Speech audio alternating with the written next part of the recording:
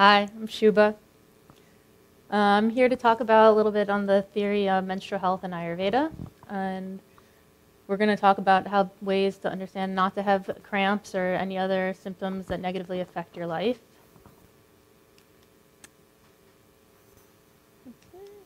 So what is Ayurveda?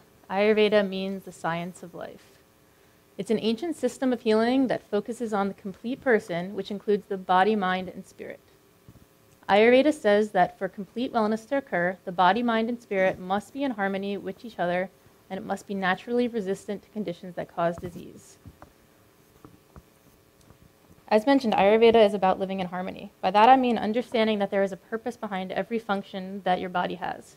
And when it comes to menstruation, that means we really shouldn't artificially mess with what your body wants to do. There's a reason that you menstruate. It's to cleanse your body and prepare for having babies and being healthy.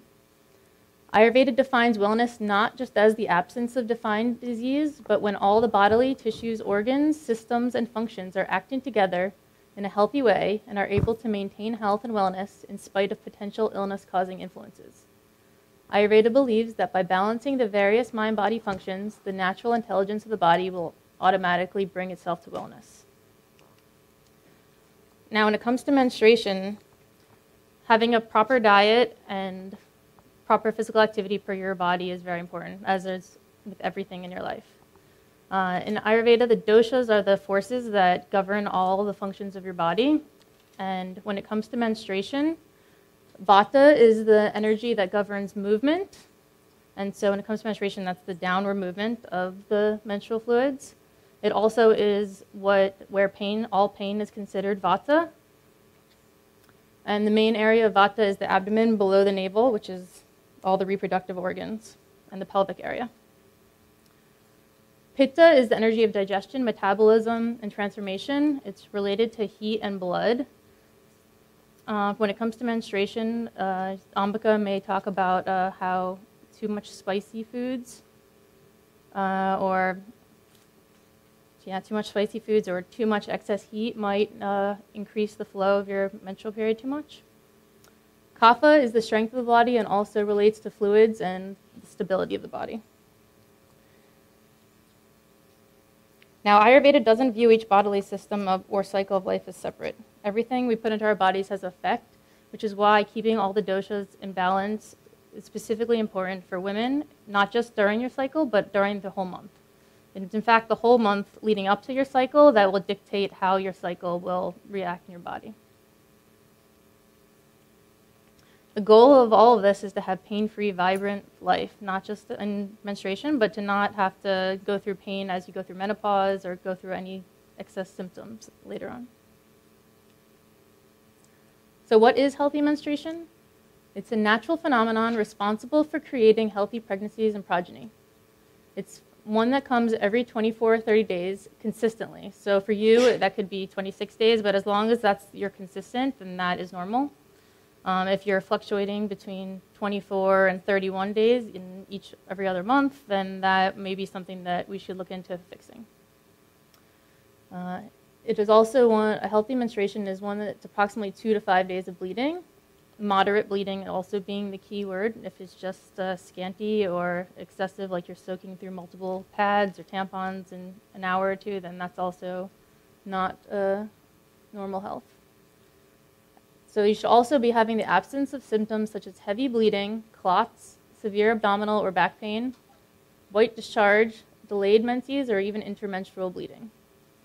To relate back to the doshas, some heavy bleeding would be a symptom of possibly too much pitta. Clots could be either excess pitta or kapha. Any of the pain is likely vata related. The white discharge would be kapha. And delayed menses is most of the time vata, excess vata. So the importance of keeping vata in check is one of the most important dosha to always keep in check. It governs all movement of everything in the body, and it's the main dosha. It controls all the other. If vata is out of whack, then the others will be out of whack. And menstruation is very important to not aggravate vata. You want to keep everything flowing. Ambika will probably go a little deeper into this, but she might go in far as to say, like, don't run a marathon, don't dance a marathon on your head specifically, keep the movement going downwards.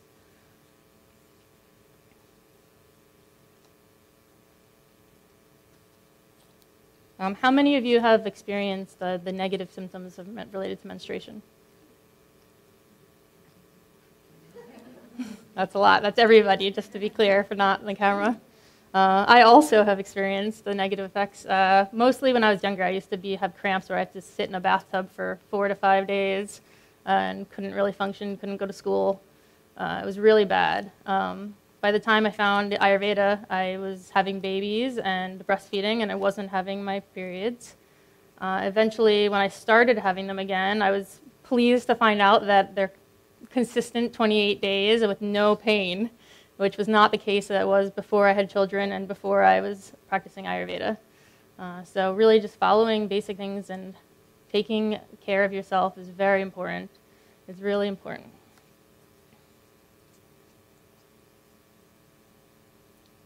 So another couple good signs of,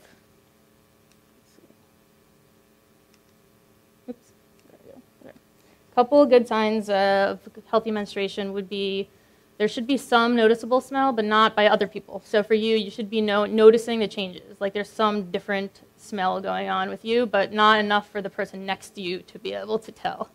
But you're having changes in your body, and it's kind of a wake up for you to be alert and be very in touch with what is going on and the changes that are occurring in your body.